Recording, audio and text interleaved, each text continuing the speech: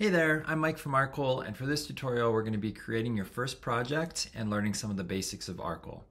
So after you've logged in using your work email to app.arcol.io, it'll send you a password to log in. You're going to get this project browser page, and obviously you won't have any projects yet. There'll just be a button right here that says create new project. To create a new project, you can click that button, or up in the top right here, there's this purple new project button. So I'm going to click that. That's going to load you into a blank, empty project. And just to give you a bit of an orientation, so on the left here, you have boards, which we'll get to later. Here's where all of your model views are. There's a couple defaults. Here's your design options. You start in a design option by default. Here's your tools across the top. And then on the right, you have all of your metrics. And in this other tab, you've got some settings for your views.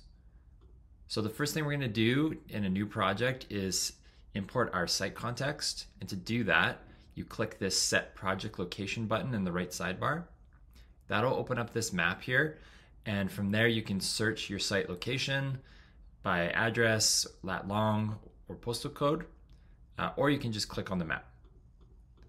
Now this purple box here, that's showing how much site context you're going to import, and you can adjust that up to 2 miles of context if you're doing imperial units, or I think that's about 5 kilometers if you're using metric.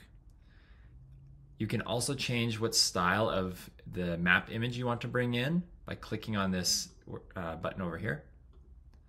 And if you're in a US location, you can click this box to use regrid, and I'll show you what that does in a second.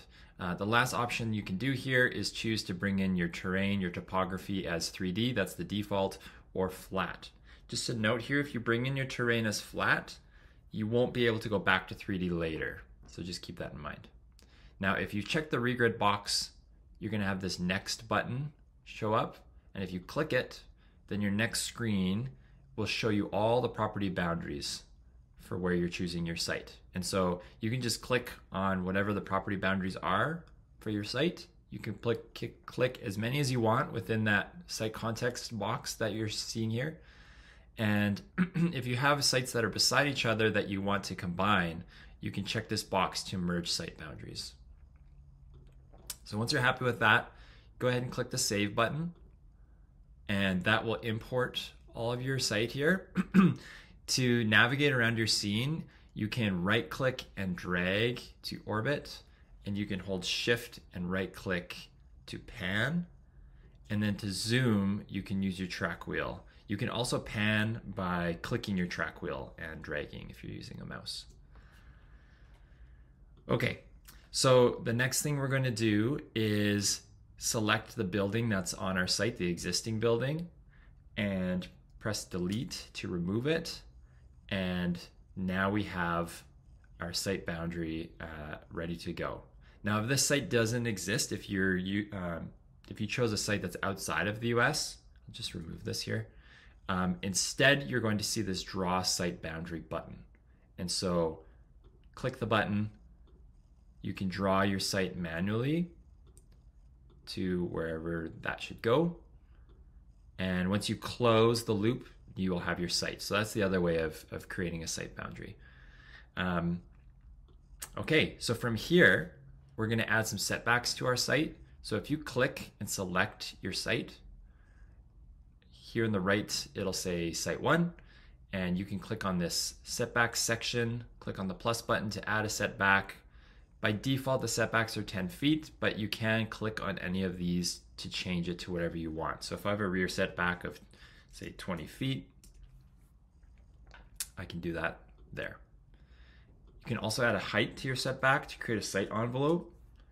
And as you can see, once I do that, I now have a volume that I can design inside of. So that's setting up your site.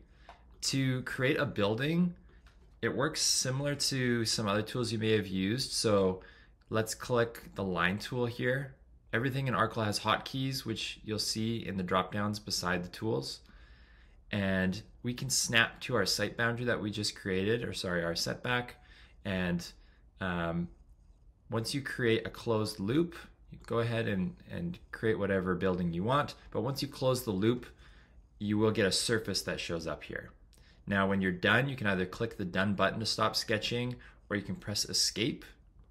And just a note about Arcol, everything is editable after you create it. So if I need to make changes to this sketch I just created, I can select it and click on the edit button that shows in the middle of the menu, or I can just double click on it and I can make adjustments there.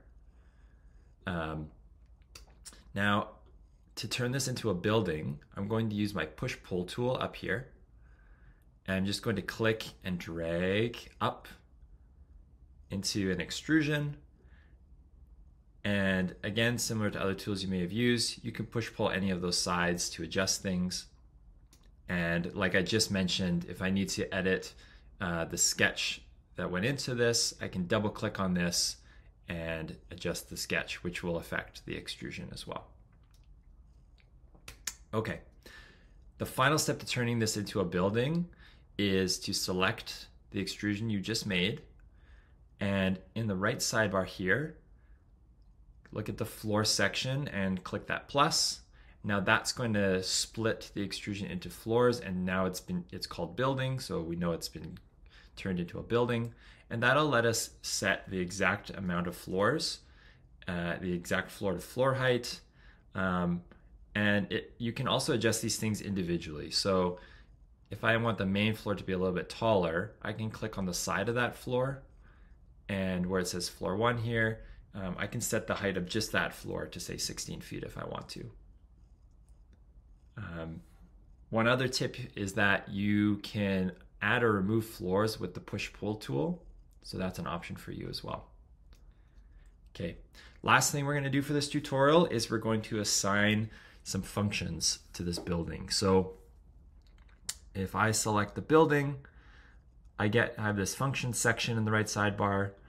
Here's the defaults in Arcol, and we'll get into how you can create your own custom functions later in other videos, but for this, we're going to make it residential. And if I press escape to deselect the building, now I get my metrics sidebar again, and I see here, I can see how much site coverage that building is occupying and what the square footage of residential is, that typology or that function that I just assigned. I'm also getting the facade area. Efficiency is 100% because I don't have any corridors drawn yet, and it's calculating the FAR for me. So that's the basics of Arcol. We're going to go more into detail around parking and metrics and other things in future videos, but good job creating your first project and your first building.